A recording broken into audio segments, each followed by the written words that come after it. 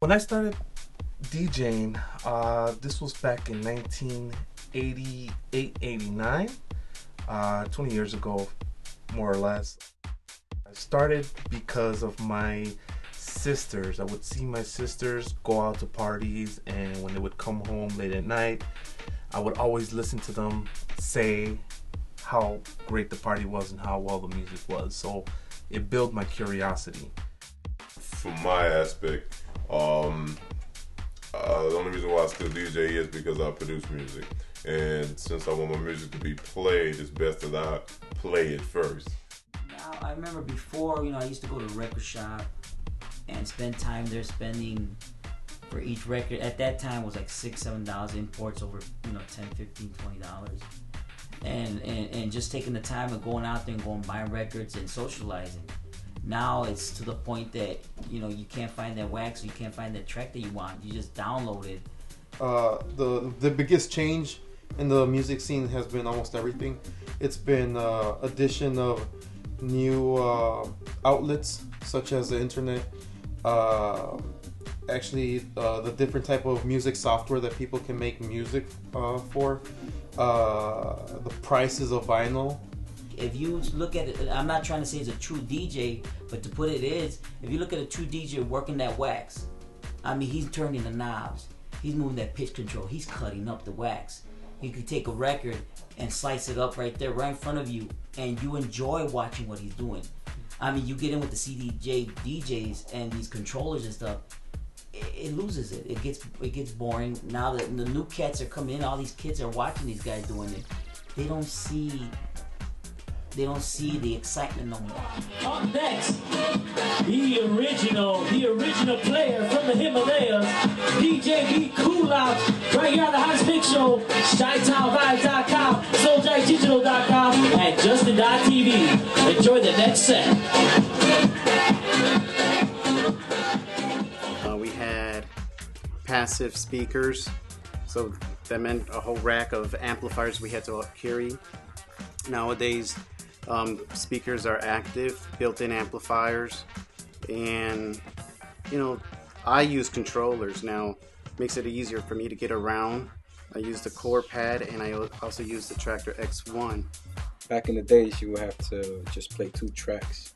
Now you got the advance of editing the track, putting something that's old to something that's new, making it something brand new. Getting the crowd hype. It's been too long, man. Stretch Armstrong this. Mixed in with a little Neil Armstrong. Swiftly moving beyond anything conceivable. Yes, we are. There's a saying in Mexico, and it's actually printed on a lot of records that are printed in Mexico, and that phrase that is printed on the records, on every record that I've seen, it says el disco es cultura.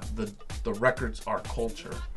And it's tangible music. It's music you can grab, you can hold on to, you can collect.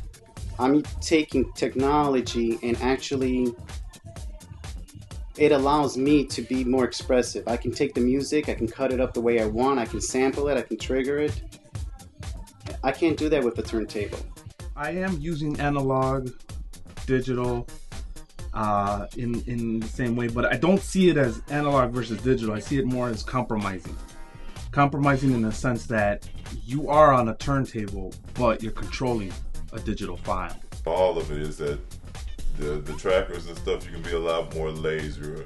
With CDs and wax, you have to search, and that's the fun of it, because then you can't be lazy. Right now, the market is open to everybody. It's open to everybody, and you can make a name for yourself just like that. The hip hop scene did it. The house heads have done it. I mean, it's just open for everybody. You know, it's just there's too many DJs out there. A lot of new DJs that they basically mix for free. You know, that kind of messes up the market. You got mixtapes, like people selling them at the stores for cheaper value than what it should be. You know. A lot of clubs do not respect the DJ. They get any Joe Schmo to come in. Before, they wanted that cat. You know, oh, we want that DJ. He works that wax. Now they got to the point of, oh, he's just working this 2 CD players. What's so hard? And it's sad to say, because, you know, before, in the 80s and 90s, you did a set. And they appreciate that because they saw how hard you worked. I'm sad. It's sad to say it, but DJing has gone commercial.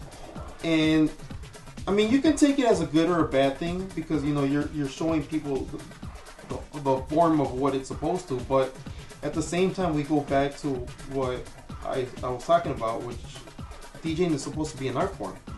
It's, you know, it's supposed to be just like if you're an artist, that takes an art form. There's no program that's going to show you how to, you know, be the best Picasso out there, you know.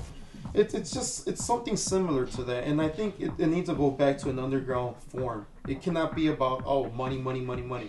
Or people that are interested in music or DJing, they see these, what I call superstar DJs, and they want to be like that person, but they don't have the love for the music.